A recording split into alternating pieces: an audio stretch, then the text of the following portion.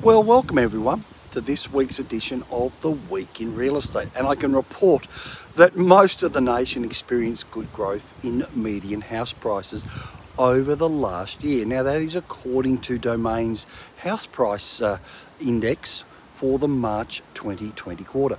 Now year on year, median house prices were up in Sydney and Melbourne. They were both up 13%, and Hobart was up 9%, Canberra up 4%, Brizzy up 2%, Adelaide was up 1%. No mention at all of WA. Now for the combined capital cities, well, they were up 9% for the year and 2% for the March quarter. Now in the majority of regional areas, the best performing LGAs in each state, well, let's start with New South Wales. Murray River, it was up 22%. In Vic, down the Great Ocean Road, Cole Lake Otway, that was up 18%. Queensland Isaac was up 34%. SA Yankalilla up 11%. WA Karratha, it was up a whopping 29%. And Tassie down, well, rather Tassie in Georgetown, not shabby at all, an impressive growth rate of 27%. Now the ACCC, well, it's jumped in and suggested that borrowers should switch lenders if they want to achieve lower interest rates. ACCC suggested that the banks, well, again, no surprise here, we're primarily concerned with maintaining their profit levels ahead of reducing mortgage rates in line with the RBA cash rate cuts. And I mean, that's been going on really since the GFC of 2007-08, when RBA would drop the official cash rates, but the banks wouldn't respond in the same way. Now, the home loan price inquiry indicated that the banks were trying to shore up their profitability during a period of low interest rates, and that, look, the big four banks benefited from a sustained decrease in their funding costs in 2019.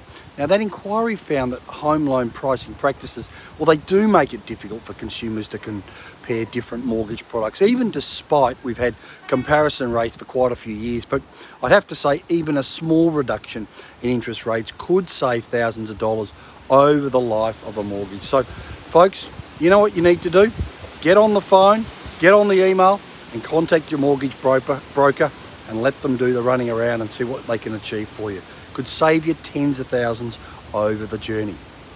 Now, question for you, how are you coping with the new norm of working from home?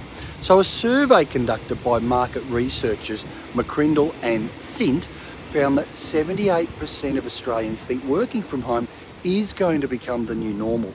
And although they actually think they're going to have a significant impact on real estate, I'd question that. So of the 1,015 people surveyed in March, 76% said, well, they'd stay longer with their employer if they were offered more remote or flexible working options.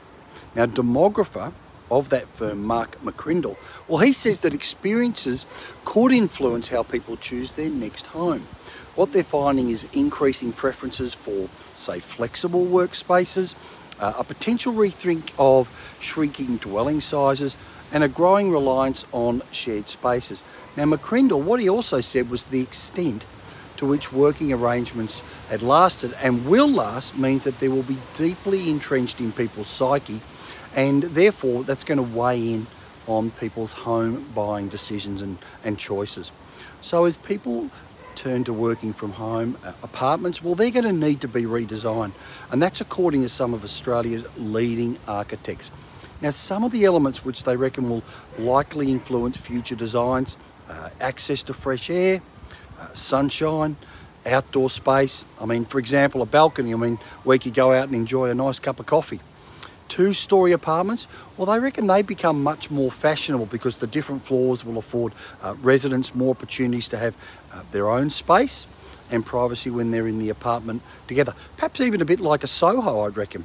Now, Paul Buljevic, and I hope I've pronounced that correctly, Paul, of PBD Architects, well, he says that people now want an extra bedroom they can turn to, say, into a study or as a parents' retreat away from the kids, but they don't want a desk in a gloomy, dark corner. Now, to round out this week, I can tell you that Victoria remains the best performing economy, but it now shares top spot with Tassie. Now, that's according to the latest CommSec State of the States report. Now, Vic has been on top for quite some time now. It's had the top position in the economic rankings, either on its own outright or shared it for 8 quarterly surveys. I mean, that's outstanding. Tassie took out the top ranking in population growth and dwelling starts.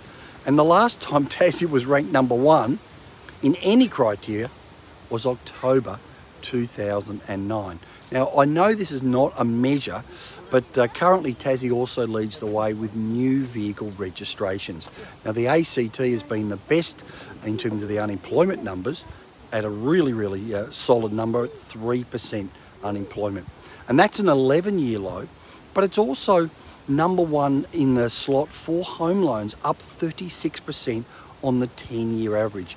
WA, well, it was the only state where construction spending did not contract in the December quarter. And I'm going to bring in my final quote of the week, and this is going to go to Domain Senior Research Analyst Nicola Powell. And she said, in the short term, it's likely that we will see price eases from these record highs, but we have to remember that this is short term. This is a government-imposed business shutdown, and once that virus is contained, prices are likely to rebound. So folks, in summary, don't throw the baby out with the bathwater.